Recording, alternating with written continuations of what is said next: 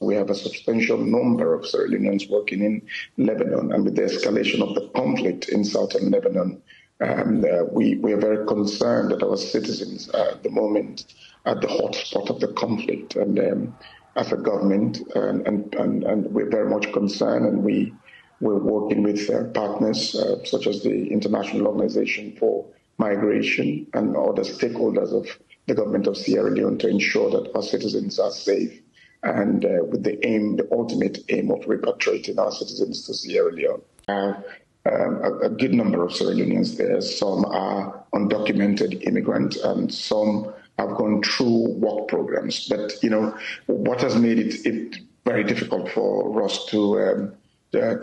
jump in and take readily available actions is the fact that we do not have a direct trade employment agreement with Lebanon, which has made it very difficult for us to get statistics on the number of our folks that are working in Lebanon. We are now faced with a situation where we have to work with the leadership of the Sierra Leonean immigrant communities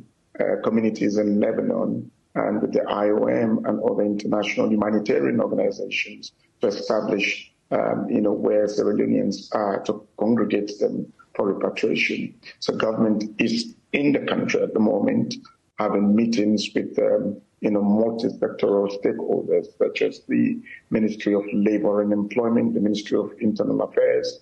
which has the Immigration Department, the Ministry of Foreign Affairs, and the Ministry of Communication, to ensure that we send the right message to our citizens, and to also ultimately ensure that our citizens are safe. Our citizens are dispersed across Lebanon. We're very aware that a huge number of our compatriots are in southern Lebanon, and we've been getting calls directly as Minister of Foreign Affairs, of course, my ministry, from some of our citizens. And so with the IOM that has got presence in Lebanon, we are coordinating. For my fellow compatriots should know that the government and the people of Sierra Leone haven't forgotten about them. We're very concerned, and that they should ensure that they move away from the hotspots and move to areas that are identified as safe areas, so that when we get into Lebanon to get them repatriated, that we're able to meet them in safe areas.